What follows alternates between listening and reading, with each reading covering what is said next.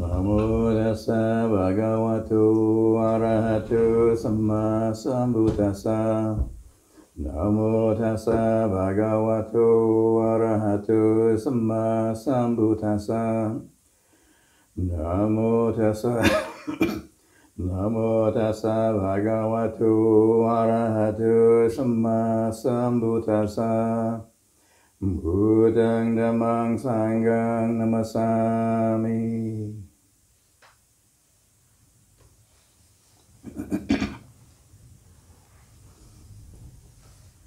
So this is session 8 of the Sutta studies for the Rains Retreat 2023.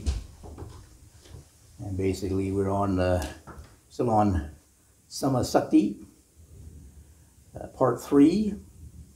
So we've already finished three of the 4 major themes for developing what I translated as attentiveness, instead of mindfulness, as attentiveness for sati. And this 4th theme, it's a very important one. I guess I could say basically if you're new to Buddhism, or say maybe not so intellectually inclined, at least these 5 themes are worth studying and remembering. These are the 5 basic themes for Buddhist teachings, especially for the development of meditation. And they can be divided basically into 2 different categories. The first category is that 2 of them, the hindrances and the 7 factors of awakening, are kind of, on one hand, they're a follow-on from the previous contemplation of mind, but they also are very fundamental to the development of meditation. You can say that, one simple way of putting it, Buddhist meditation is trying to put away the 5 hindrances and then developing the factors of awakening. That's the kind of practical application of Buddhist meditation. Enlightenment and all that is sort of, in the background, but but practically that's what we're doing.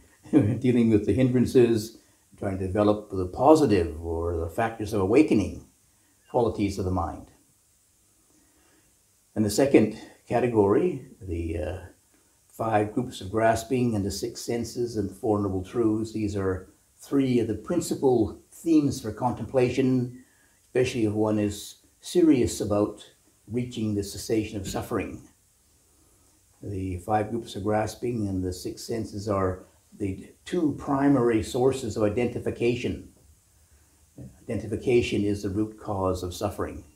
If you remember the chanting we do every morning, Jati Piduka, Jara Piduka, and it ends with, in short, the 5 groups of grasping are suffering, are dukkha, unsatisfactoriness.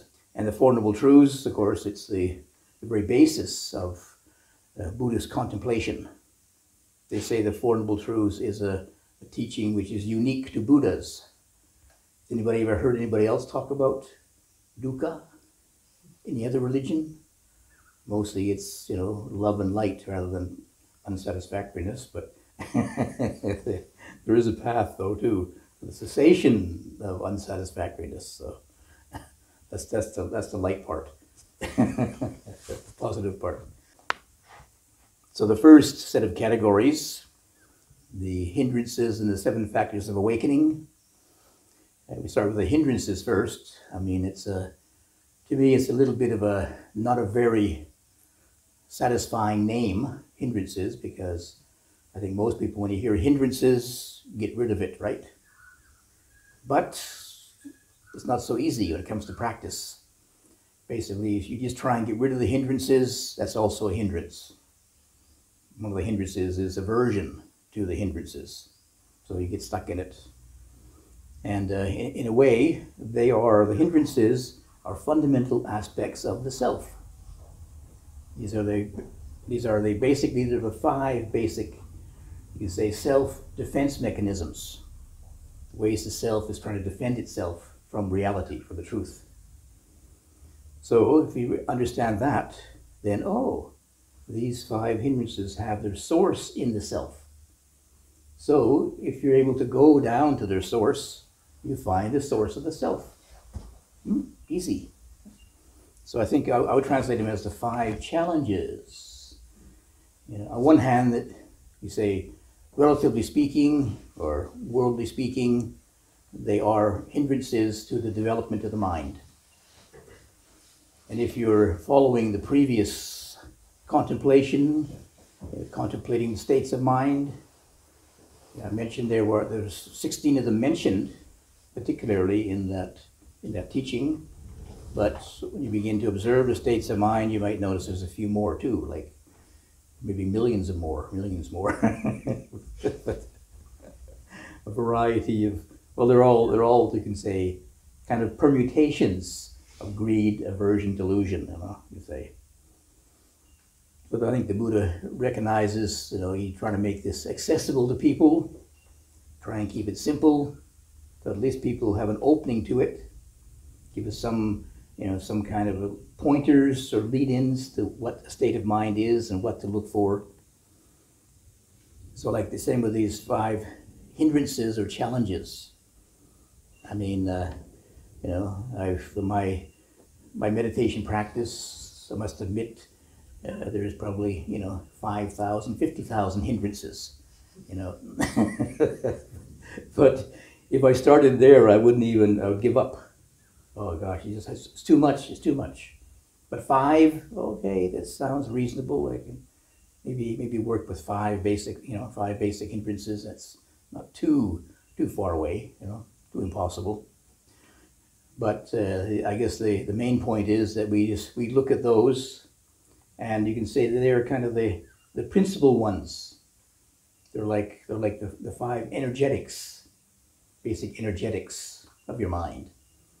The greed is reaching out. The ill will is pushing away.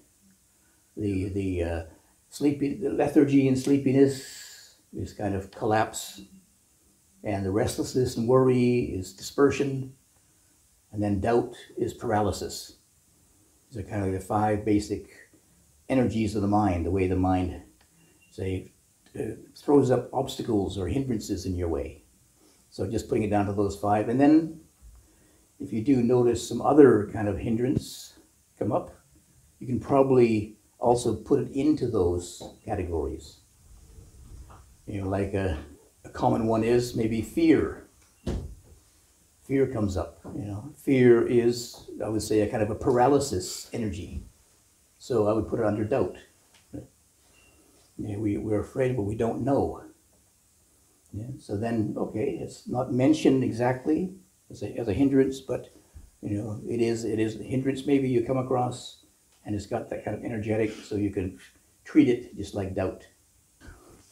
So these 5 particular energies or challenges, the Buddha points out ways to deal with them. First of all, you have to know them, know what these are. I mean, that's, you say, it's kind of like a result of the work we've done already.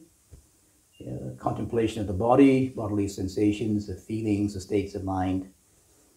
And then if you understand those principles, then when you come across these so-called hindrances, oh, right, I recognize them. And you can, or if it's hard to recognize them, always go back, say, for example, to the body. What's the body? What's the energy in the body right now? Is it reaching out? Is it pushing away? Is it collapsed? Dispersed, paralysis, whatever. Oh, if it's that kind of sensation in the body, that's an indication of it's a state of mind. It's that way too. So you can cross-check it.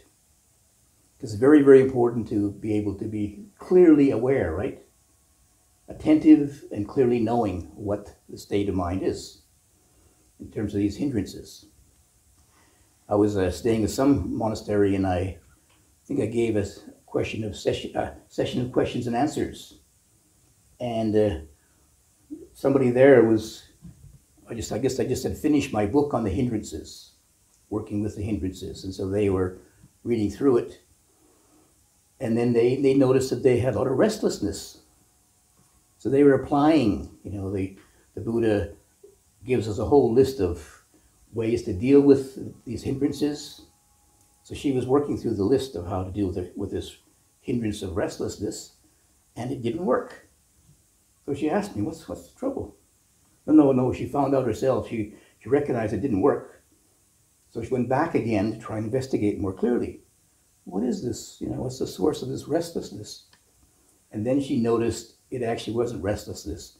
It was aversion, anger, ill will. And of course, it's more frightening to look at the ill will than the restlessness. So restlessness was just a symptom of something deeper. So unless we get down to the real source of it, the real issue itself, then we can't really deal with it very skillfully. Because we're still, on the surface, as it were. So we haven't got down to the source of what it really is. So it's useful to take some time to really investigate. What is this? What is this manifestation of sensual desire in this particular formation of body and mind at this time? It'll be different too. We uncover a certain initial level of it, but then it comes out in a different form. Same with all of the hindrances. They express themselves differently at different, you say, levels of practice or degrees of attentiveness, clarity of mind. So basically, we just keep working through these different levels of hindrances. And the first exercise is to be aware of them, what they are, and then to notice when they're present, also when they're absent. Just again, as you're reflecting upon the states of mind, you can reflect, what's the state of mind right now? Is there a state of mind which is a hindrance, for example? Or it's absent? That's what it's not there now. There is no sleepiness, lethargy and sleepiness at this moment. Watch out, it could come up the next minute though. Don't be too self-satisfied yet. Once you begin to identify, observe clearly, know clearly what this hindrance is, then one contemplates how it arises. How does this hindrance arise? For example, one of the sources of lethargy and sleepiness is excessive eating.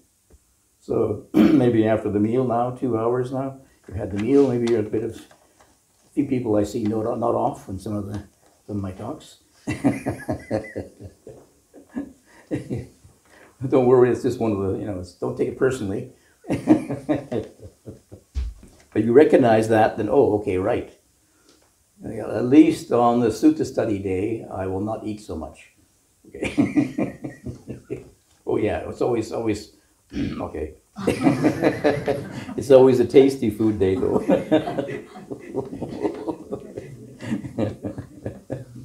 Okay. So once we can investigate how it arises, then if it has arisen, how can it be removed? Unfortunately, the Buddha gives us quite a few hints. In the scriptures, there's a number of techniques, skillful means. They say apaya or ubai in Thai. The Buddha gives us to deal with these hindrances. And then in the future, how in the future the arising of these things can be the arising of them can be prevented in the future. So it may require us to change our habits. If you do notice that you're in the habit of eating a lot at mealtime, and it gives you sleepiness, well, you have to change the habit then, for the benefit of developing more energy in your practice then, not being the slave to lethargy and sleepiness. So these 5 hindrances, it's helpful to know what they are, just have them pointed out to us, like the little signposts. The first one is sensual desire. The second one is ill will. Then there's lethargy and sleepiness. There's actually 7 hindrances because 2 of them are doubled, lethargy and sleepiness. They say, lethargy, they say, is more bodily orientated. Sleepiness is more mental, dullness of mind. Then there's restlessness and worry. Again, restlessness is a bit more physical, excess of energy, and worry is a bit more mental. It can be worry about things, and when somebody is worried, they generally are more restless too. Can't figure it out, they can't find an answer to it. Then there is doubt. So we're looking at the causes. First of all, how this particular hindrance manifests. Some of them, like doubt, maybe it's a bit more not so easy to identify and recognize, because not so much as aversion anyway, or ill will. But if you find yourself, with this kind of, don't know, kind of uncertain, this kind of a sense of a paralysis in your practice, which direction to go in, then it probably is in this area of doubt. In the Buddha's time, doubt was very simple. Doubt was just doubting the Buddha's teachings. So the solution then was to study the Buddha's teachings, make an effort to study them. Or in the Buddhist time, then you had to go to a teacher, ask them questions, because it was all done orally. Today we can look in the Pali Canon, look in the books. I guess you could probably Google your question. I don't know. If you have access to the internet, you can just Google it. What did the Buddha say about? Of course, you got to be careful too, because sometimes you get too many answers. I found myself that it's better, at least in the beginning, to try and find the answer for yourself. Try and search in your own mind. You open up this inquiry or investigation to investigate. Oh, what is this doubt? What's the source of it? Rather than just find the intellectual answer outside, but to find it in yourself first. And if you can inquire with more attentiveness, objectivity, the kind of conundrum is you want to find the answer, and that means you'd like to have answer quickly, to give you, now I know, yes, okay, you can relax. But if you try too hard like that, then you get an easy answer, and it usually isn't the right one. You have to struggle with it. The more you struggle with it, and then you get an eureka experience. Aha, that's it. Yeah. You've discovered it yourself, and it suits your particular temperament and this time and place. That's the answer for it right now, see. And it's more of an experiential response rather than just a conceptual one. What did the Buddha say about suffering? Okay, you can look in the book. Buddha said, but if you look in yourself, what's the suffering here now? What's the nature of this suffering, and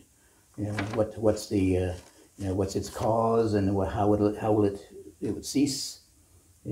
Your particular suffering right now in this particular kind, and then right, you could have a real deeper experience of it. You found it yourself. So some of these are there's definite, clear solutions the Buddha gave, causes and solutions. Essential desire. We heard one last time. Well, with feelings, right? If somebody hasn't been able to deal skillfully with unpleasant feeling, then they cover it up with sense pleasures. Remember that? Yeah, about feeling. Yeah, that was in the scripture there. And then that's the kind of one particular kind of cause of sense pleasures. The other one, which is most commonly recognized, is to do with the senses. When we have a sense impression, sense contact, we usually are looking for a positive experience out of it. We're looking for a pleasant feeling. So they say that it is caused by the inappropriate attention to the sign of the beautiful. In reality, is not beautiful or ugly. But for most people, they look at the beautiful because it makes them feel happy or have pleasant feeling. So they look more towards the pleasant experiences. But reality isn't like that. And if you keep seeing things as pleasant, or look at only the pleasant things, then you desire them. You want them to hang on to them, but they're all fleeting. And then you're chasing sense pleasures, and it's a false sense of pleasure then, false sense of pleasant feeling. Won't last forever. And likewise, ill will, the cause of ill will is giving inappropriate attention to the sign of the unpleasant or the unattractive things. There is some kind of a distortion there. There's some kind of, you're always seeing the unpleasant aspect of reality, and you feel really angry and frustrated and irritable, and the actual word is irritation. The inappropriate attention to the irritating aspect of your sense impressions then. So then if we understand that, then there also is a very obvious contemplation to use. If we're always looking at, say, the pleasant side, beautiful side of reality, and it arouses sense desire, then we try to change our perception. Try to contemplate the unattractive aspects, the asubha, unbeautiful aspects of reality. And it isn't to be careful, it's just a matter of trying to get the right balance. Sometimes it's translated as, contemplating the loathsomeness of the body, for example. Well, if you do that, then you just get more ill will. If you see the body as loathsome, then you increase your ill will then. Didn't work. You overdone it, overshot it. But when you see the body, you can recognize the body as pleasant, as beautiful, if you like, and not unbeautiful aspects to it. You get a more balanced perspective, balanced perception then. And then it can give rise to equanimity rather than stirring up the passions. Okay? Either for or against, you see. And if there is a real issue with ill will, then of course the meditation, since ill will is pushing away, meditation on friendliness allows you to come closer. If you practice friendliness, metta bhavana, it's a matter of opening, being receptive to, rather than pushing away, you see. That can change your approach to reality. Not pushing everything away, but then more open to it. Maybe even at the beginning, maybe even kind of reaching out, making an effort to be more friendly, to find out that those things are not so irritating as you first thought, as the first impression was. Then, of course, lethargy and sleepiness, energy, various exercises develop more energy, but also, again, one needs to find the right balance, because, see, I think we heard about right energy, right effort, and if you have too much effort, we could also get very tense. But sometimes you have to recognize, oh, okay, I need a bit more energy here, maybe I'll gotta relax a bit more here, in a different situation to find the right balance. Or being aware of life energy, as I mentioned, life force, life energy, rather than just willpower. And restlessness and worry, of course, it's an excess of energy. Maybe there's a cause to it. It can be physical.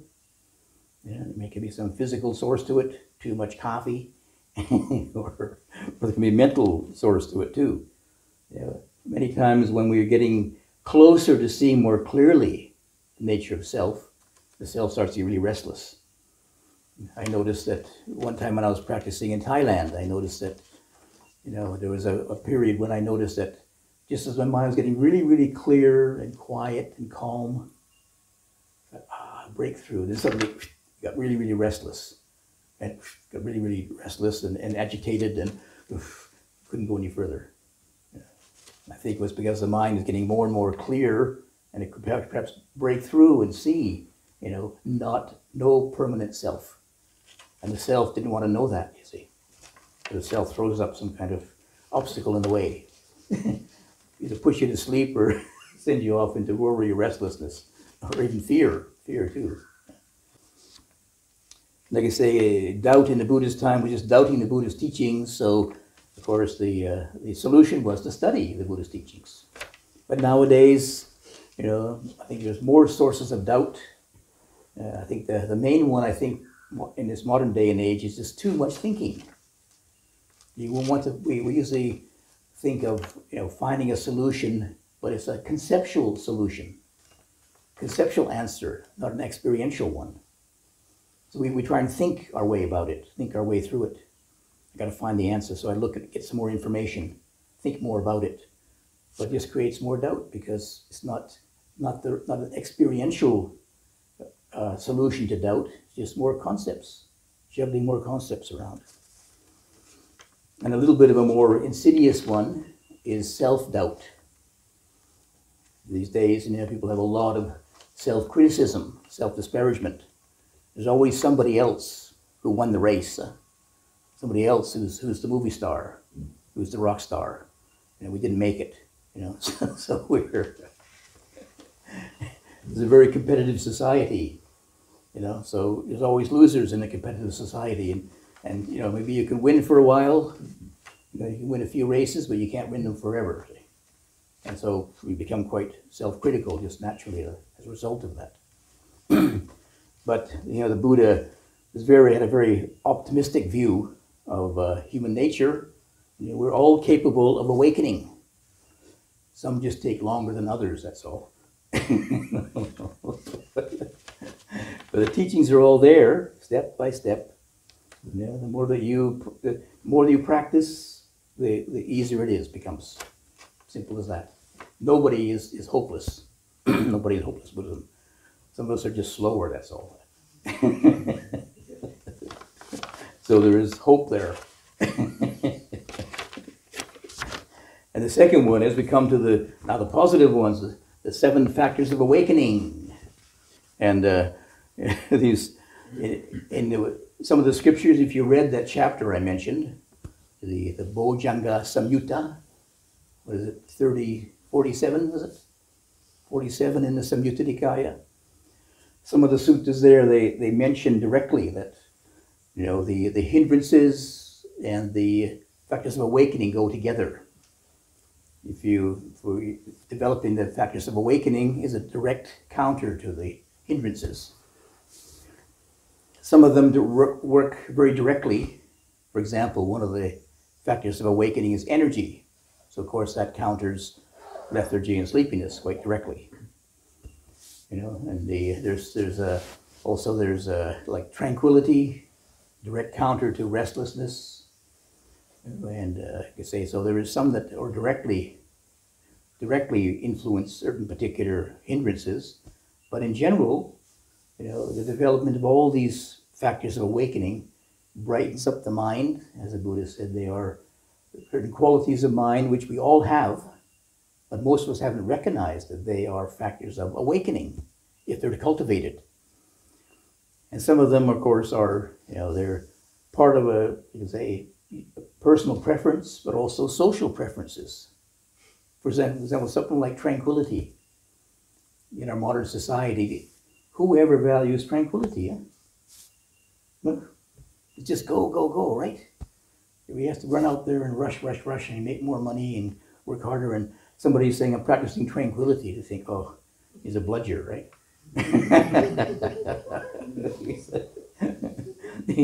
He's wasting his time. Remember years ago when meditation was just being introduced, this was also like 50 years ago now. You got to think, when I say, in the old days, it was a long time ago. They used to talk about how people would be sitting there, they call them navel gazers. People who were meditating would just gaze at their navels, you see. They're sort of like people who were out of society, wasting their time.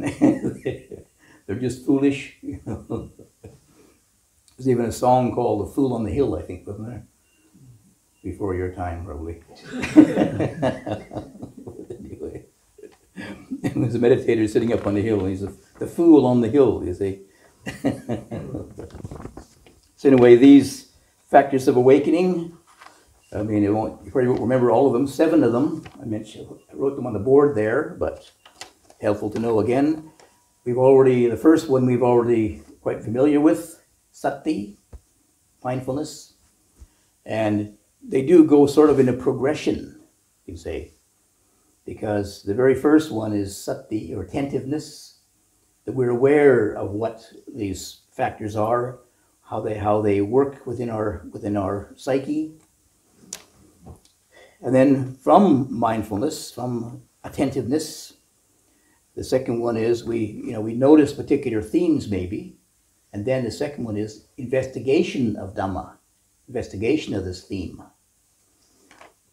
Investigation is, again, it should be experiential.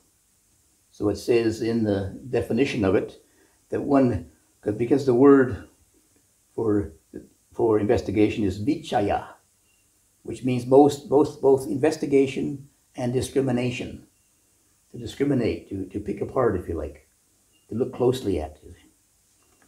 So it is defined as discriminating with Dhamma, examining it, investigating it. And the main theme to investigate, of course, which is the source of wisdom, is what is wholesome and what is unwholesome, skillful or unskillful. So you notice particular themes come up in attentiveness, meditation, particular states of mind. Is this state of mind skillful or unskillful, wholesome or unwholesome? And it can be, because it's called Dhamma Vichaya, that's the name of investigation of Dhamma. Dhamma has various meanings to it. The most common one just means things or phenomena.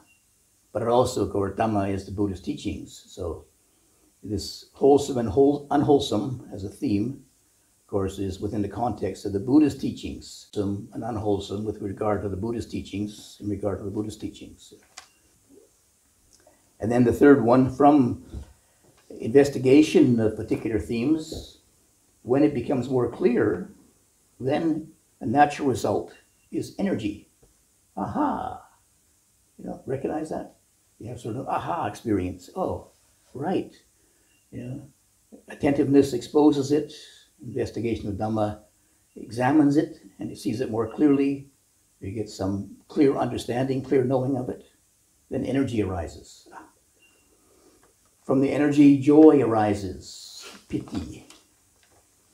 From joy, if one is not taken away by the joy, you can say these 3 factors, investigation of Dhamma, energy, and joy, are the energizing factors. Just sitting there contemplating your navel, maybe falling asleep, and when you get these positive energy qualities rising, joy and energy rising, the danger is that one can be, quite a bit carried away by them. It's very, very, very easy to be carried away by joy, for example, excited, stimulated. But it can also lead to restlessness then. So then it turns into the calming factors then, tranquility. So joy then can be balanced with tranquility. Calm down. The joy is helpful and useful. It opens up the mind, makes the mind more energetic and open, spacious, but it needs to be calmed down too, contained, if you like, which leads to concentration or collectedness. Also, the calming down and the collectedness, collecting into the tranquilizing, collects in the qualities, the energies of the body and the mind. It can give concentration then, which gives a deep, clear investigation. And then finally, it ends in equanimity, even-mindedness. So it is sort of like a progression. It is a development of meditation practice in a way, from attentiveness to investigation. This is sort of what we call insight meditation, if you like. It's not just based upon, the mind kind of spacing out and be very peaceful, but this joy comes from understanding, from wisdom, from seeing clearly. Once it's been contained by tranquility and collectedness, then equanimity becomes a common ground, and And equanimity is the highest, the factors of the highest absorption, equanimity, which we'll come to next theme, right? Samadhi, samadhi. So similarly as with the hindrances, one is to know when they are present or absent. One is to know how the unarisen quality, state of mind, can arise, how to cultivate tranquility, collectedness, equanimity, for example, and how, once it has arisen, how it can be perfected by development. So it can become a factor of awakening then. Yeah, like I say, we all have these factors with us, we all have these qualities, but people haven't realized how much they can become a spiritual power, which can lead to awakening, full awakening. Not only does it, are they positive qualities for living your life more wholesomely, but can actually lead to awakening, full awakening. And they should be based upon seclusion, fading away, cessation, and leading to letting go. Again, these are, positive qualities, so there is the danger that people identify with them, especially things like energy and joy. Very easy to identify with them, be taken away by them. But based upon fading away, cessation, and leading to letting go, then that's what we call liberation and equanimity. So after those, the development of the mind. Now the mind is in a very conducive state for the investigation of the nature of identification. That's where the next themes come in. First of all, I'll talk about the six senses, because that's probably most relevant or most noticeable for us anyway. And especially if you have read that scripture about the perceptual process. Keep that in mind, the perceptual process, because it's helpful to read about it, because probably most of us are not able to notice it ourselves. It goes so fast. But when there is the sense organ, then there is a sense object. The two come together, it's called contact. And contact implies that there is knowing. Right now, for example, we're having all kinds of sensory impressions come our way. And your eyes are open, so there's all kinds of, but depends on what you give attention to before there is contact. When there's contact, oh, I know the clock, I know the light switch, I know the books. Yeah.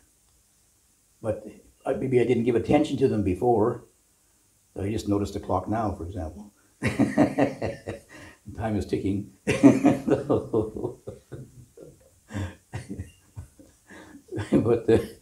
But before it was there. Nobody didn't just appear there. It was there all the time, but I didn't give conscious attention to it. There was no contact happen, no knowing of it. From the knowing, there is feeling, and knowing and feeling, they happen automatically. These two there's very little sense of self in it. It's just a function of the mind. There's knowing and feeling just happen. Of course, at a very primal level, this feeling, maybe it doesn't even feel like feeling, you'd say. It's just a matter of acknowledging that it's threatening or not threatening. It's okay. So, unpleasant things are threatening. So there's, it's a threat, it's unpleasant. If it's we don't even know what it is yet. Just a very vague impression. It's like an instinct, which was already hardwired into our brain, because otherwise we wouldn't survive if we were too late. Get eaten by a saber-toothed tiger already, or get blown up by a clock. Maybe there's a bomb next to it. But I recognize this clock already, so it's okay. And then, after feeling, there is cognition or recognizing. What is this thing now? The vijnana, the knowing, doesn't recognize what it is. It's just knowing there is something there. And then it's cognition, sanya, which recognize, oh, there's a clock. And then the next one is thinking, which the thinking is sankhara, which is, it can be all kinds of different thinking. It can be thinking about greed, a greedy thought, right? I like it, I want it. Or I don't like it, I want to get rid of it. And then there is the elaboration around that. You know, oh, wonder where that clock was made. And is the clock accurate or not? And then there is what they call the proliferation or elaboration that just takes over. Your mind just gets spun out by it. So the first stage of this knowing and feeling is very little subjective impression there, just automatic function of the mind. But then the sanya and the sankhara, then a sense of self comes into it. We can only recognize something according to our experience. You know, if I didn't know what a clock was, I see that there, I have no label for it. It's just some strange black thing there, you know. But because I recognize it, I know what it is. Okay, I can put it in a little, you know, format then. It tells me what it is. And then the sankhara, the thinking, tells you what to do with it, how to deal with it. You know, I'll just leave it there, or I'll take it, steal it, or push it away, or crush it, or whatever. And then when the papancha, the elaboration starts, it takes over. And basically we become the victim then of that activity. With the sanya and the sankhara, we have some input. I can recognize, oh, that's a very attractive clock there. But stealing it is not a very skillful thing to do. So, yeah. But if I aren't really mindful, aren't really attentive to, and don't really have enough wisdom to recognize it, then I'm taken over by it. You know, sometimes in psychology they talk about people who are emotionally hijacked. They get hijacked by their emotions. They just, I don't know what came over me. I don't know what happened. You know? That's the papancha speaking, just took them over. And they're spun out of control then. They lose control of themselves. So there is that possibility that happens, you see. So if we aren't aware of this perceptual process, we don't know where we have a possibility to exert some effort, do something about it. That's why, you know, being aware of the perceptual process of the sense organs, sense process is very, very helpful, very important. And most people, it's their primary source of identification. When there is seeing a sight, you know, it's a little voice coming up in your mind saying, oh, I see. Where'd that come from? There is physical organ here, I. There is the object, that's function. And the little voice says, oh, I, not this I, me, see. Where'd that come from? That's not natural function of the mind. That's your projection into it. Seeing is happening, but you are extra. The seer is extra. They're just seeing. It's all that's happening in the brain. Then we add that to it. We add this extra perception to it, extra cognition. I am seeing. And what I see is right. Yeah. But if you investigate the nature of the sense perceptions, you acknowledge sometimes that what you see many times is not even the clear picture, not even the right picture. It's all distorted. You know, like just well, it was last year, I guess it was. You know, I was driven down to Melbourne for 2 days. I went down to Melbourne and back again, 3 days actually. We came back here and I said to the driver, oh, you know, we have, I said something about, oh, the white car. He said, white? The car's not white. The car's silver. I said, no, it's white. He said, no, it's silver. So we've been driving in this car for 3 days and you don't see that it's a white car? And he thought it was silver the whole time. Turns out it's silver white.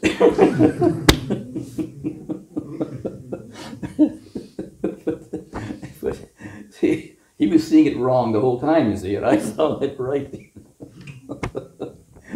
So don't trust your senses.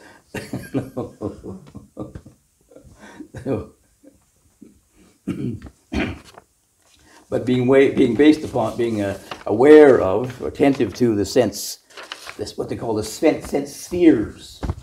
So there is the 6 internal senses and the 6 external sense objects, you can say. And Buddhism is the mind is the 6th sense, which is a little bit tricky because, you know, just as it's said, the word uses mano ayatana. So it's only one aspect of the mind, because it's a bit hard for most people to distinguish the different functions of the mind, you see. But the mind as a sense organ, its object, of course, is thoughts. You know, you perceive thought, memories, impressions, images, right? Just as your eyes see a physical object, your mind as a sense organ picks up your mental activities.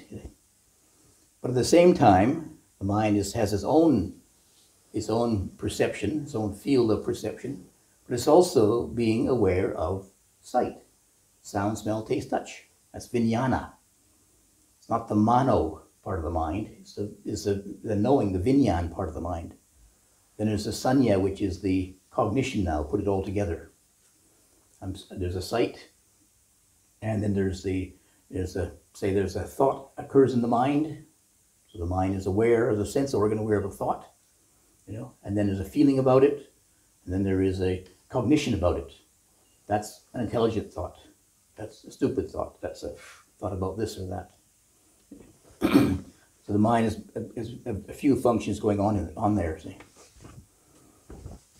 But the sense objects, you can be aware of them, of the different 5 physical senses: eye, ear, nose, tongue, body. Yeah. And there's a mental sense. And to do of course, the exercises are again similarly to know the sense object, know the sense organ, know the sense object, and know the fetter which can arise. You know, the fetter is whatever becomes the interpretation, they can say, out of it. You know, there is just the act of seeing, but then from the perceptual process, then there is, oh, I like it, I don't like it. That gets added onto it. That becomes a fetter then. It's not just the seeing anymore. You know, you're seeing something and then applying your own perceptions, your own interpretation, your own preferences to it now. It's beautiful. I like it. I want it. It's all extra now. But if you put your awareness, attentiveness to sense organ, sometimes you can see that. Just pretty quickly happening. Most of the time, we don't even know that and just forget, oh, it's just a sense impression. Maybe it was even wrong. You know, yeah. Anyway, there's so many different stories that can be put up about it. The classical one, of course, around here is you're walking down the road and you see this dark thing on the road, yeah, and you automatically, you know, there's this feeling of danger.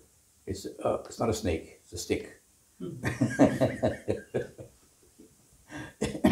So maybe you get very angry because it made you frightened.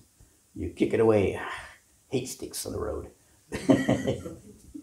And for me, I just firewood. I like it. Can't burn snakes, but I can burn firewood. So, so it was a snake, I'd kick it off the road. No, I would keep far away from it myself. But if it's firewood, I'd go and take it. But in the beginning, we don't know. We have misperception, you know. And then you can get a whole range of, like stories can come out of it. You know, like for some people, they see a stick and it's a snake, and they really get frightened and they panic, because of previous traumas or whatever. Is there a particular theme or something? The papancha starts. They get taken away, they get paralyzed by it, taken over by it. For other people, just okay, right? misperception, that's all. Okay, get used to it now.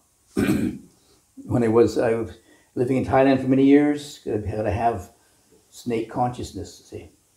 Then I went to live in New Zealand, you know, and for the first 2 years of walking around with my torch at night, you know, carefully, because there's lots of grass and it's very dense bush there, looking for snakes, you know. Really tense, you know. Then I suddenly realized there are no snakes in New Zealand. One of the only countries in the world there's no snakes. What am I doing? But it was so, had this, you know, preconception, this conditioning to look for snakes, you see. But it was just, never even thought about it, never questioned it. So then I could relax and turn off my torch even, you know. But then I tripped over the possums, that was the trouble. At least they don't poisonous bite. They're just a nuisance, so. So again, we investigate, once you notice a particular fetter, then how the unarisen fetter can arise, how the fetter that's already there can be removed, and how the future rising of fetters can be prevented in the future. And of course, one of the important techniques the Buddha gives, of course, is sense restraint. You're aware, you put a guard, they say, a guard over the senses, so you recognize, oh, where these senses go, you know, whatever sense object you contact, it's a very strong impression in your mind. Yeah, so you begin to recognize that, oh, what's skillful to look at, what's skillful not to look at, what's unskillful to look at. You know, certain colors, for example, I was giving a retreat in Vancouver, and this center was some kind of international house, I guess it was. And they had around the room were all these flags from different countries. You know, and I was talking about the sense perceptions here, and I just was using the different colors of the flags. I can notice, you know, I look at the green color, ooh, pleasant feeling. Red color, unpleasant feeling. Yellow, well, okay, I guess. Surprising how many flags are red, yellow, and green. Australians don't know that because they don't have it, do they? Just blue and white, isn't it? No, yellow. Huh? Red, blue, and white. Really? I didn't look closely, it just looks blue to me. But the stars are yellow, right? White. Huh? White? Red, white, and blue. The Union Jack. Red, Red, white, Yeah, the Union Jack, but what color are the stars? white. The Sri Lankan flag is red, yellow, and green. Okay. Oh, okay. Okay. So New Zealand has the yellow stars then. New Zealand has yellow stars. Australia has white stars. Yeah, okay, I get that. Anyway, yeah. I don't know about looking at them because I'm not an Australian or New Zealander. See. Anyway, but I noticed there was, you know, those particular three colors. You know, when I saw red, unpleasant. It wasn't my favorite color. Yeah, but green, yes. So that's why I live in a green place here, though it's getting a bit drier now. But it's greener in New Zealand, but it's still green here. And they say that, you know, for people who have maybe, oh, better be careful here, because certain temperaments of people, they certain colors suit certain temperaments. You see, so people who like, there's even some color meditations, the 40 meditation themes. Some of them are colors. What is it? There's red, white. I think it's the primary ones. Red, green, and Yellow. and blue. Four colors. no, but you know, no. Blue and yellow is green, right? Yes. Yeah. So There are four blue, colors. yellow, With and those four colors. blue, yellow, and Red. red and white. Yeah, four primary colors. You see. Yeah. So they suit certain temperaments of people too. So, for example, you know, if you are, here we go again. if you are a anger type, then green is a very good color for you. So, oh, does that mean I'm an anger type? Oh, oops, if I like green.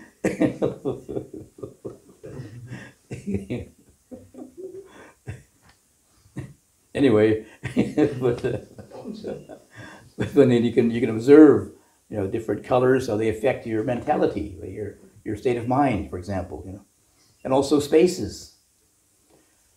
Some people they do better meditation when they're in a closed space. Others people, myself, I prefer open space, for meditation. So you can recognize these are the sense impressions, what effect they have on your mind, on your psyche too. And of course, with the putting the guard of the sense doors, it's the same with similarly to regard to the senses, when we see the different signs like greed and aversion, the appropriate sign of you see things which are attractive, giving inappropriate attention to them can give rise to greed.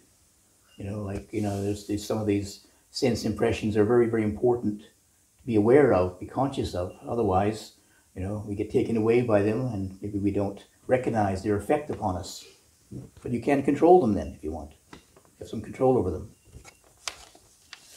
And the second one of these themes, the 5 groups of grasping, a little bit more complex because they're a little bit more subtle. 5 of them are to do with 4 have to do with the mind, the body, and the 4 in the mind. And so these are kind of fundamental mental functions. I was just thinking as I walked down here that in the Buddhist time, these were well known, these 5 groups of grasping. The 4 mental ones are feeling, cognition, or sanya, the sankhara, which is the mental activity, very simply, and then the knowing, consciousness, vinyan. Those are well known in the Buddhist time, but these days, people recognize them. It'd be feeling. You already covered that one, and it's a very strong impression, pleasant, unpleasant feeling. But for sanya, cognition, perhaps memory is the most observable one. And then there is sankhara, which is mental activities. The predominant mental activity is will, or volition, or intention. It's what creates the world. How many of us can even recognize what volition is? How many of us know what this quality of volition, what we want? Sometimes it manifests as greed, you see, greed or aversion. Will can be, I want it, greed, or I don't want it, aversion then. That's an activity of will. But it manifests as an emotion, strong emotional reaction. And then vijnana, just knowing, is what's knowing, so vague. Different kinds of knowing, you see. In vijnana, it's just the bare knowing of there is a sense impression. But then there is the memory, for example. Oh, that's the clock. Then there is the knowing of that. Knowing that you know. Knowing that you've cognized it. So there's all kinds of activities in there. But maybe an easier way is just to reflect in your own mind, what aspect of your mind do you identify with the most? What is the real you? The real you is feeling. You're a feeling person. Identify with feeling. I mean, probably most of us unconsciously identify with feeling. That's why we function as our motivating influence in life. What I do, I want to feel good, right? Whatever I'm doing, I want to feel good. Pleasant feeling. I don't want to feel unhappy or unpleasant feeling, right? I'll try the most I can to get away from that. So why that's your most, the main thing you identify with is yourself. I am somebody who doesn't like unpleasant feeling. Well, join the club, huh? There's a lot of us in that club. But the point is the identification with it. Identify with that. How successful are you? Can you keep unpleasant feeling away? How successful are you? I got a whole drawer full of painkillers. Fortunately, I don't like to use them, so every day you feel hungry, every day you feel tired. But how successful are we at that? Or maybe the second one is memory. Yeah? If somebody asks you who you are, you go into your memory and think, oh, well, I'm the person who is, done this and done that and got this and that, Or maybe it is will, will, volition. I want something, I want to get it. I have a very strong will person. I'm gonna go for it. So anyway, these 5 groups of grasping, it's very helpful to have them pointed out because most of us can't identify, can't notice them. But the Buddha, with his profound meditation, of course, his profound sati, attentiveness, his concentration, he was able to identify. Because most of the time it just happens so quickly. He was able to see these different qualities of mind, functioning differently, functioning separately. Then he recognized that how much we identify with them as our sense of self. So it'd be helpful to study them, what they are, because while the Buddha pointed out that they exist, but how many of us can actually see them directly? So the instructions are to be able to see what they are. What is this, feeling? What is sanya? What is sankhara? What is vinyan? How they arise, what they're arising, and such as they're passing away. They rise and they pass. They rise and they pass. To recognize that these things we usually identify with, we can't, because they're just processes, passing processes. I know some people, they may think, okay, right, I understand the Buddha's teaching. I don't have a self, but I am vijnana. I'm sankhara.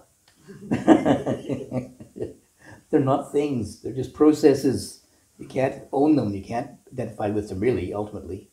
They're just processes, they rise and they pass, they rise and they pass. But until we see that, we're still identifying. It happens so unconsciously, like the body. As we investigate the body, this is our first source of identification. First is a physical body. It eats and sleeps as soon as you're born. But to observe it, this body, this physical organism is arising and passing, arising and passing. If you didn't eat every day, it would pass away. You keep arising into you have food arising into your mouth every day. Frequently, otherwise you pass away.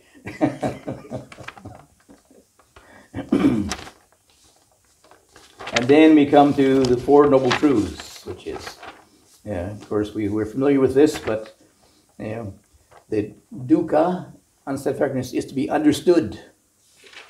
The cause, ignorance and craving, is to be abandoned. The cessation, knowledge and liberation, end of craving, is to be realized. And the path of common insight is to be developed. So the 4 Noble Truths, we come to the very end of it is the path. And the path, of course, is the Eightfold Path. So we come one more to go. Next week is samadhi, right concentration, right collectedness. Anmayang Dhammavargataya Sadhukarang Gagamase Sadhu, Sadhu, Sadhu, Anumodami.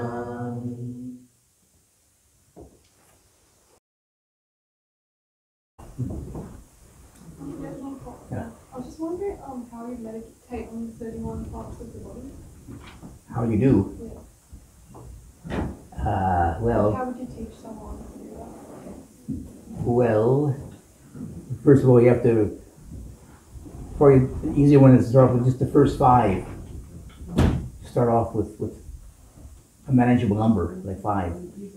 Or you could go through the whole body and just try to observe what's more prominent, per aspect. But starts off with the external ones first. Hair of the head, hair of the body, nails, teeth, and skin, which is external, which is reasonably easy to observe. Then it goes internally. So, it's hard to imagine internally what these are, you know. You have to use your imagination or look in an anatomy book or something. Then you try to picture it inside. And then there is the liquid ones, you know, the blood and the sweat and the tears and blood, sweat, and fat tears, you know, which is even more, you know, well, tears are okay, I guess, you know, notice them, but sweat, yeah, okay. Fat, synovic liquid, I don't even know what it is. But it's important to be able to, you gotta have an experiential impression of it, see, rather than just a conceptual one. See. So you need maybe to use a little bit of imagination or concepts to be able to contact it, like just remembering, you know, hair, the head, hair, the body, nails, teeth, and skin, and then okay, now skin. Now try and see that, and try to get a more direct experience of the skin yourself, looking at it, and then try to actually experience it inside too. You know, the cool air on the skin, and the flies on the skin or something or other, or it's warm or it's hot or something.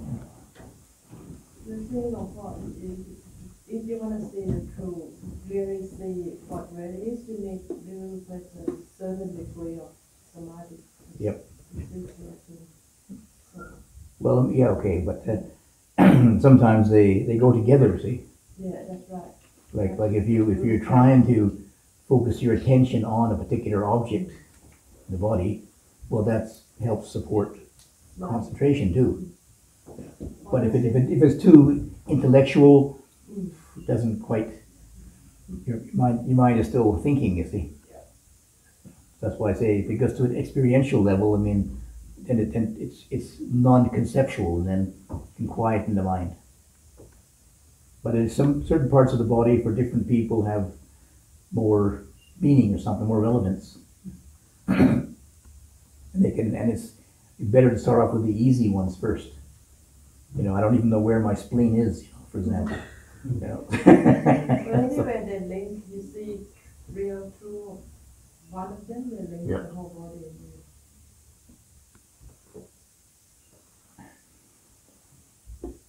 So like something like the heart, for example. I mean, you look at an anatomy book and see what a heart looks like, then try to not just look at it outside, but then try to sense your heart inside, or your lungs or something. You know, they're more active. The lungs are breathing, heart's beating. I mean, I don't know what the liver's doing. I can't sense my liver or my spleen unless I get. But the heart's beating, you know, so there's some impression there. Lungs are expanding. The blood's flowing in the veins. So you just have to try it out and see what maybe one of them kind of works a bit better than the other ones. You know? And then, you know, the one I used, which was easy for me, was teeth. In my room in Switzerland, I had a mirror in the room, in the bedroom, in the toilet, you see. So I'd be there brushing my teeth and look in the mirror, and then teeth, brushing teeth. And sometimes it was really just, there's teeth there and no Tiradamo there. Yeah. And sometimes I got carried away thinking about it. And when Tiradamo dies, there'll just be teeth left. Teeth is the last thing to decay, you know. And somebody will find it maybe, and then hopefully not in the same bathroom. But maybe.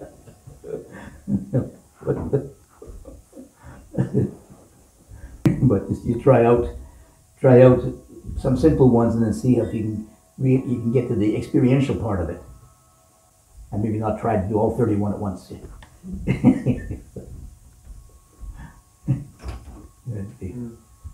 My question is, do you have any tips on containing your mind during solitary? Containing your mind. Yeah, like you said, after joy arises, the next stage is you need containment and Tranquility, yeah. tranquility to reach equanimity. Mhm.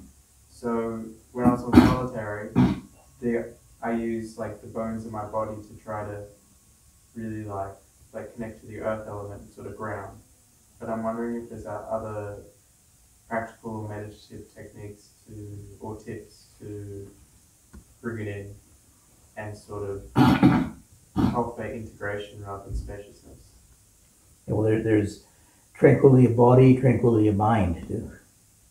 You know, so I mean, the tranquility of body, I mean, you got to find ways to, you don't inhibit the body, but you have to calm it down, like just going slower, for example, just slowing down movements. Yeah. And then, of course, the focusing on the breathing is a good exercise to calm down the mind. Yeah. And then maybe keeping in a less open physical environment. You know, you can just even just lower your gaze, keep your sense of the sight limited, lower your impressions or kind of defocus your eyes a bit more so you're not seeing more things. As it gets the mind, sometimes it gets restless and starts to look out, chasing out for things to look at, you see. Living in a quiet place, quiet, or try to limit the sense impressions. There'll be less things to process in your brain, so that leads to tranquility too. Yeah. But that was probably helpful to the body sitting there, and you know, there is some exercise where you try to feel the body, you know, settled on the earth. Yeah. It's like a grounding exercise. Or standing with your feet on the ground, your bare feet. You do that already. But maybe it's very stimulating walking around here with all the gum nuts sticking in your feet. It's very calming. Walking on the nice clean sand and then these sharp gum nuts, right?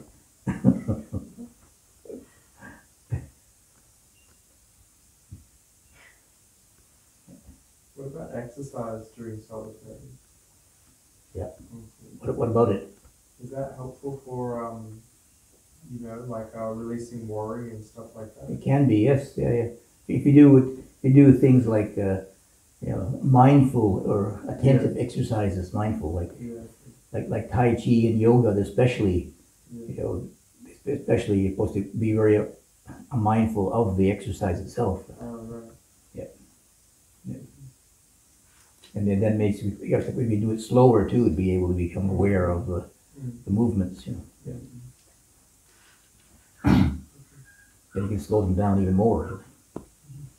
Like some of the teachers, they talk about the slow walking exercises, and you walk very slowly, and then you eat very slowly, and try and be very mindful, attentive to each movement of eating, tasting, and chewing, and sometimes it can become a little bit too obsessive, mind you, but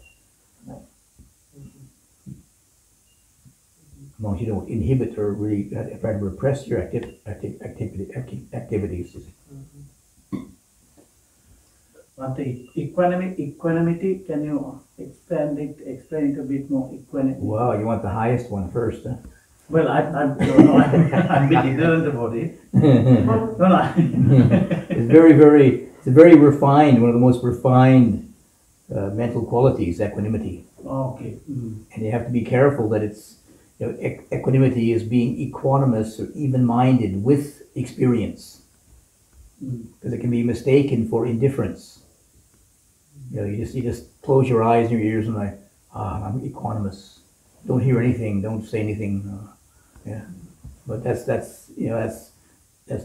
indifference, that's not equanimity. Equanimity is being even-minded with stimulation, with the world, with your thoughts, you see. Yeah, well, I didn't know what really meant. That's like, so. Also, there's Pali word, Yonisika, Manisikai, I don't know. That's what appropriate attention. Sorry? Appropriate attention. They always say this term when the Sri Lankan Buddhists, when they preach, Yonisika. I can't say it properly. Yoniso manasikara. Yoniso manasikara. Yeah. Yoniso literally means back to the source, so, it's like the being attentive to the very source of the very nature of reality. So, being able to see impermanence. That's a Pali word, is it? Yes, yeah. Yeah. So attention normally is a very neutral term, you see. Attention goes wherever it's directed or attracted, but the Buddhist emphasis in meditation is appropriate intention is really helpful, because what you attend to really has a powerful influence on your mind and how your mind reacts or responds to it, you see. So if you can do it appropriately, then you don't lose your collectedness, you don't lose your wisdom. It's a very very general term, and it's a bit technical, so it's not, we haven't heard it very often. Usually it's not mentioned very often, but it's very similar to sati. Say sati, I translate as attentiveness. Yeah. So if you're really attentive, you can see more clearly the nature of things, and then you recognize what is appropriate to attend to. Already sati it's a kind of a disciplined or an educated attention. It's attentive to particular themes and in a particular way. See? We give attention to the arising and the passing, not to the consistency and permanence of things, but to the arising and passing of things. So it's giving special attention in special way, you see. Where attention normally is pretty neutral and just goes wherever it wants, undisciplined, until you're attentive to this. Yeah. And maybe this is not very wholesome. Okay. I heard Yoniso manasikara sometimes translated as a wise consideration. Yeah. Is that something, I don't know, like the way I understood it was, say you have some unwholesome mind state or something, or way of thinking about something which is increasingly unwholesome in your mind, then you think about it in a certain way that it would reduce the unwholesome, or like reflecting on the impermanence of the unsatisfaction. So then you attend to a wholesome object like impermanence. That's appropriate attention then. It can be appropriate, wise, thorough. Yeah. There's quite a few meanings for yoniso. Yeah. It can be wise attention, or it can be thorough attention too. That's why I just translate it as appropriate, sort of. Yeah. So it's got those connotations of appropriate means wise in Buddhism, and You just say like appropriate attentiveness or something. yeah. So you have to know what's appropriate, what's not appropriate too. That's what's wisdom. That's wisdom.